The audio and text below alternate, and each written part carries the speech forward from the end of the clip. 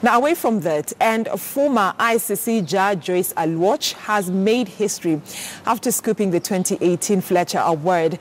Justice Aluoch goes down in history as the first African to be feted with one of the Fletcher School's top awards in the United States. It is well known as the Fletcher Class of 1947 Memorial Award. Aluoch was recognized as a distinguished graduate who promoted the institution's standards. This was through top roles during her service both in Kenya and internationally. According to the university's Dean Professor Ian Johnstone, the Memorial Award is given annually to career professional alumni who embody the Fletcher mission and has upheld those ideas throughout their careers.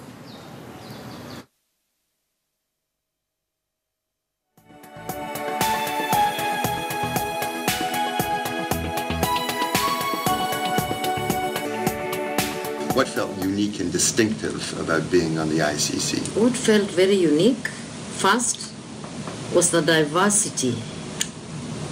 The ICC has 18 judges from different parts of the world. I was used to working with judges from national court. The nationality was Kenyan. And this was really a big surprise to me because learning to work with people from different nationalities, and the Rome Statute is a fused system. Civil law and common law is fused. So quite often you would find that on a bench you are completely common law. The other two judges are completely civil law, and you just have to find a common ground because it's a fused system. That was also new. And the court is highly computerized. Thank goodness I had been to the Fletcher. I had been issued with a computer.